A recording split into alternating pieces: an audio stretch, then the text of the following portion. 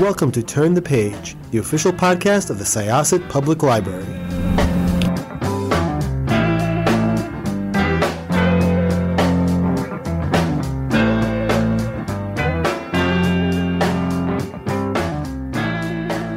Hello, everyone, and welcome to another episode of Turn the Page, the official podcast of Syosset Public Library. I'm Jen, your host today, and I'm here with the writer of two absolutely lovely children's books. Could I ask you to introduce yourself and your book, please? Hello, Jen. It's nice to be here. My name is Sydney Joshua, and I'm the newly published author of S's for Street Games, an alphabet rhyming book that was released in December. It's my second published book. My first published book is titled Dear Mommy's Boss, A Kid's Perspective of the Corporate Workplace. And that's actually an adult fiction satire. But I'm sorry. yeah.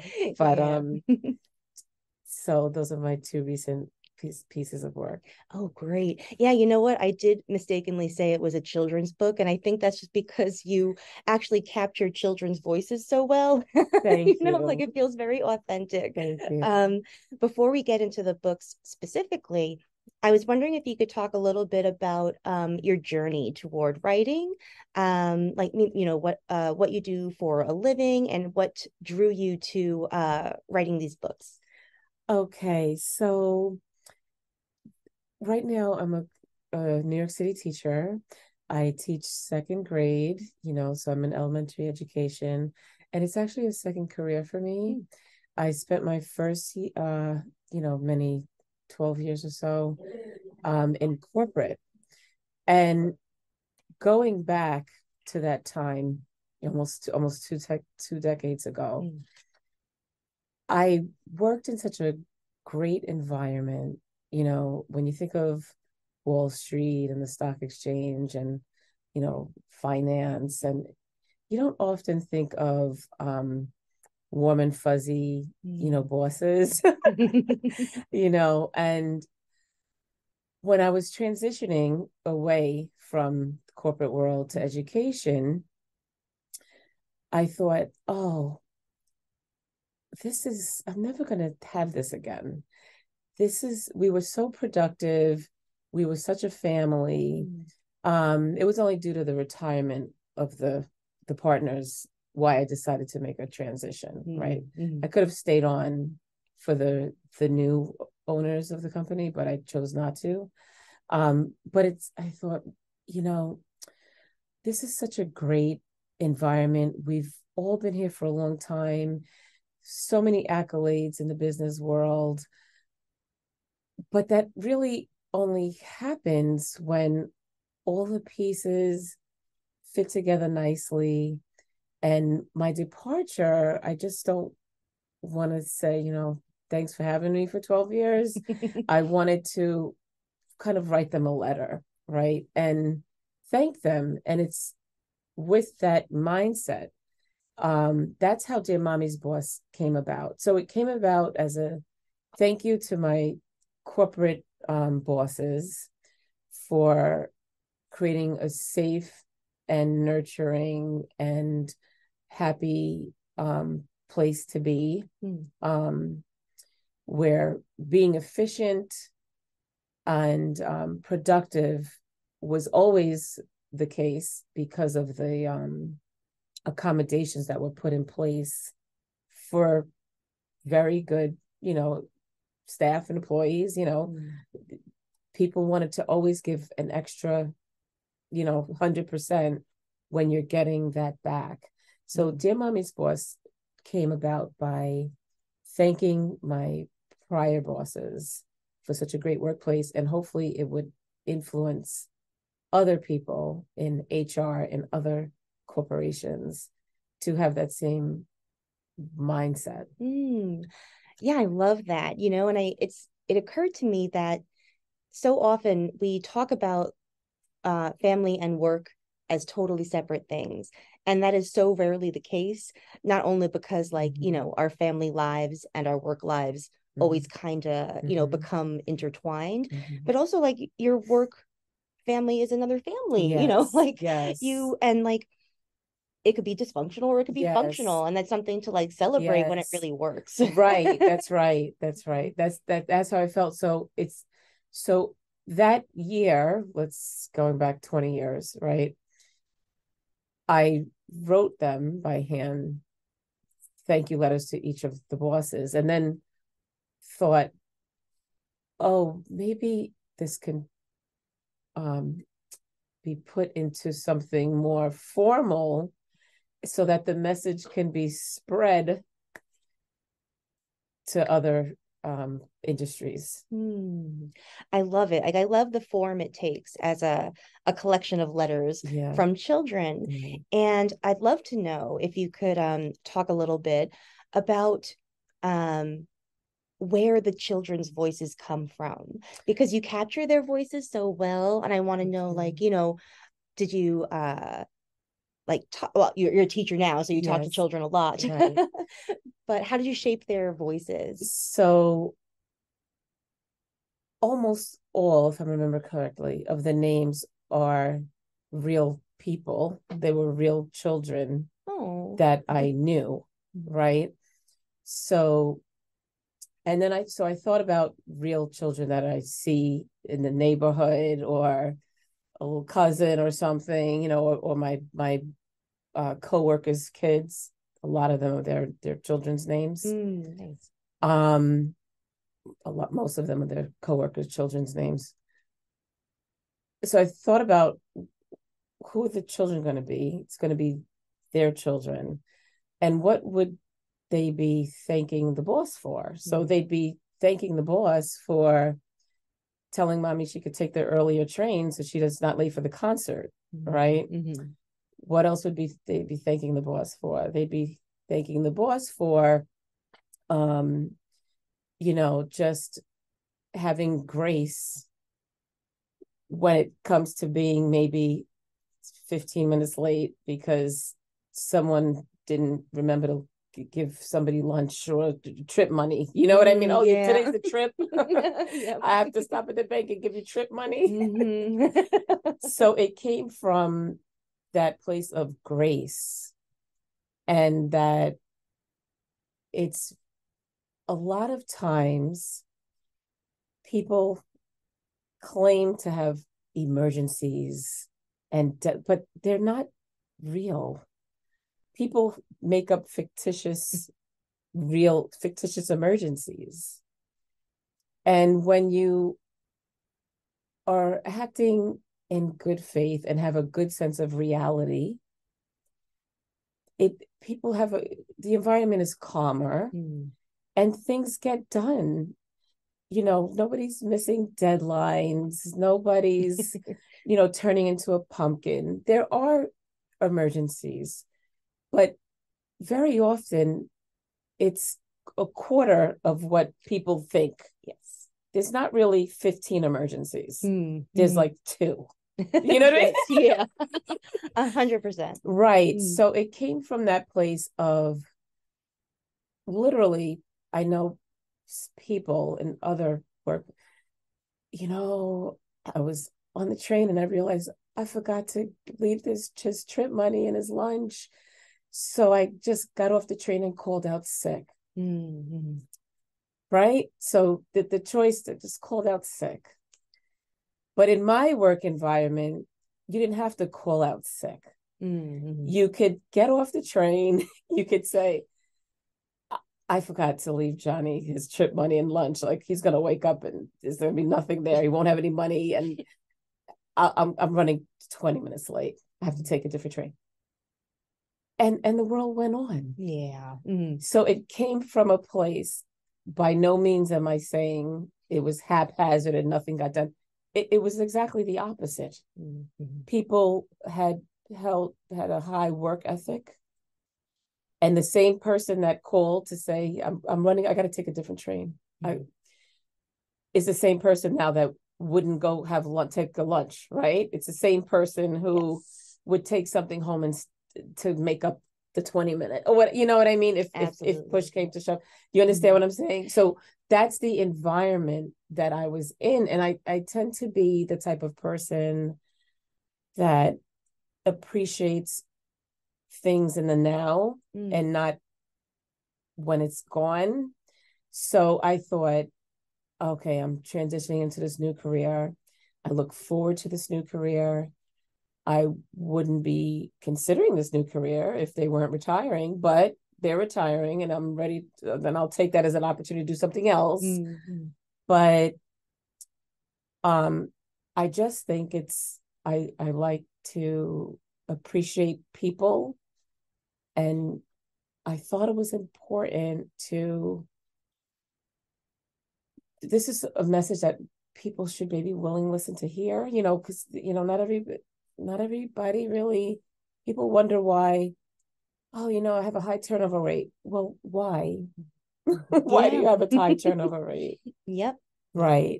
So I just wanted this to be like, it's lighthearted. But maybe we'll get people to stop and pause. Yeah. That is so important, because one of the things I really loved about it is that it is about gratitude, and that is one, just a healthy way to approach life, I think. Yes. And two, it also kind of in being about gratitude, it illustrates like the good workplace values that contribute to like a healthy and supportive work environment. Yes, that's right. Yeah, so it's like funny and it's entertaining, but it also is like full of really good, I think, like directions that like companies or any workplace could think about. Right. And also, I suppose, such the bond that I had with everybody in my work environment was so strong. I felt like, the goodbye party and the we're gonna miss you and let's keep in touch.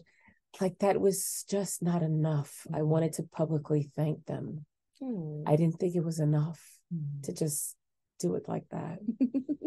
That's great, and I think, when I now think about your second book, I think it is also in a different way coming from a place of like joy and I think gratitude, like just like a general, I think, gracious, joyful attitude towards life. Yes. So could you talk a little bit about your second book and, maybe where that one came from too? Yes. And before I spin to that, it may be worth saying, again, that Dear Mommy's Boss was written 20 years ago or so, but just published in 2021. Wow. I just took it out of a drawer and dusted it off.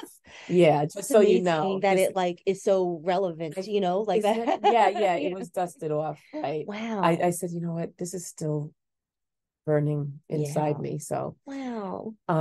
So S is for Street Games, an alphabet rhyming book. So at this point, I've been in the classroom for 17 years. And I'm happy to say that 15 of my 17 years has been in second grade. Wow. So I consider myself a second grade specialist.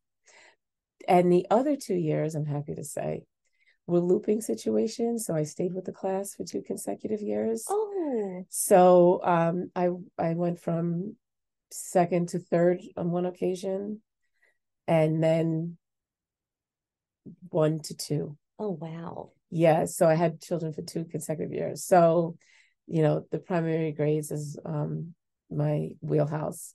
So what I was noticing in recent years is, same thing everybody notices. Everybody's on the iPad, the phone. On Mondays, I usually have them write about their weekend as, come in, and the first thing they do is get their thoughts on the page.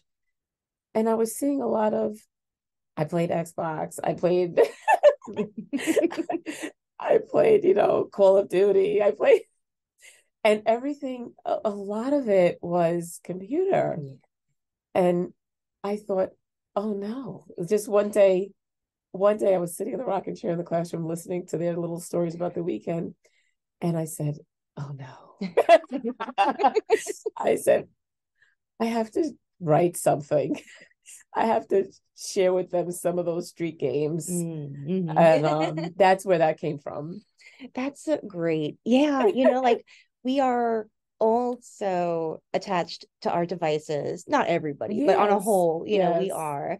And for children, it's like a more complex problem, because Mm-hmm. they're developing and it has a different Yes. effect on them than it does on grown-ups. Yes. So I really love that it celebrates like outdoor games Yes. and connecting with the outside and your community, because Absolutely. also like video games are very isolating. It And is. street games are about like connecting with the people around you and 100%. Mhm. And you touched on a very important point that I was also thinking at the time.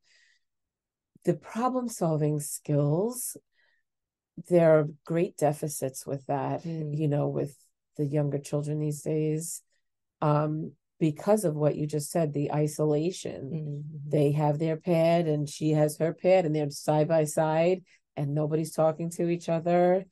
And, when it comes time to do a project and you have one bin of crayons, we're fighting over crayons because we don't have to share the pads. We don't have to share the phones, but I'm giving you a bucket of crayons that you have to share. And we're having problems with that. Oh, wow. Because we are all so isolated, which is a great word. You're right. And the problem solving skills, are, suffering because of it. Yeah. Right. Mm-hmm. Wow, that is so interesting. I did not even like think about that connection, because you're absolutely right. Like computer games do not encourage you to share or communicate or to learn to work through your problems by talking to a person, which ironically, down the line will help you in the workplace too. Exactly. 100%. Right. So, and so I'm introducing street games. Some of them they may never have heard of, games from the past like Skelly. It's an old time game, but there's also a little storyline that addresses the children that transition from a urban community to a suburban community. So I wanted to put a little storyline there because that's a common phenomenon as well.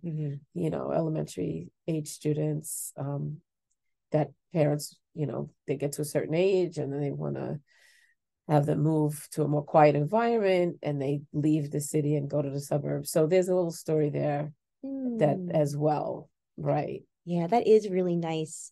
Yeah, because that is a thing that a lot of kids go through. And I imagine it can be, even if it is undertaken with their well-being in mind, it could be a huge upsetting transition, I imagine. Right. No, it can be. Yes, exactly. I know myself, my parents, we moved from the city to the suburbs when I was in second grade myself. Oh, wow. So, so the book has a character that's reluctant to do that, and a sibling that isn't reluctant to do that. Oh, wow. Yeah, right. So, it hopefully will encourage them to go outside and, they see the handball court out there on the playground, like get a handball. Get a handball. Right. Because that is also, besides being fun, like it's so good for developing brains and your eye-hand coordination. Yes. And, it's just like and the exercise, we know childhood obesity is an issue. So hopefully that will get children to get up and move, even if it's, once every 2 weeks, if they see a game in the book, let's go play that, Right. Yeah, there's so many fun ideas in there. And I think it could be also like a really fun way for parents and children to connect, because so many of them are games that are kind of like passed down between generations too. Yes, exactly. I had someone tell me that when they read it, they said that the next weekend they took their son out to the handball court because she said, my husband and I used to play handball all the time when we were younger. And to, not even realizing it, we never really told our son about handball. But we played, he didn't know how to play handball, but he should have known because his father and I always played handball. Yeah, it's such a nice thing for families to bond over. Yeah. Wow, that's so cool. Yeah. So are you working on any more children's books, or do you have plans to do future writing? Yes. So right now in progress, I have a book that's going to be, this one will be adult. Again, oh my God, with adult children. Adult. This is going to deal with the trials and tribulations of the classroom teacher. So that's in the works, and I expect that to be published in 2024. And the children's book that I'm working on is going to be addressing girls in science. Ooh. Yes. So there'll be some sort of storyline there. Oh, yeah, cool. girls and taking on mathematics and becoming a force in the science field. That's so great. Because I remember specifically being told by teachers that like science wasn't for me because I was a girl, and that is so limiting. And it's just really nice that like there's stuff that can open girls' minds to things that they were once told that they couldn't do. Yes, exactly. Right. So I am working on both of those, and hopefully a 24 release on that as well. Great. Yes. Well, I hope that you'll consider coming back to the show in 2024 then to talk about your new books, because it was a pleasure to talk to you now, and thank you so much for stopping by the show. Oh, thank you for having me. It was a pleasure. You're so welcome. Okay, listeners, if you check out the show notes for this episode, we'll put in some links where you can get these books and learn more about them. Please check them out. They are absolutely delightful. Thanks so much for joining us, and it is time to close this chapter. It's time to close this chapter of Turn the Page. Join us for the next episode.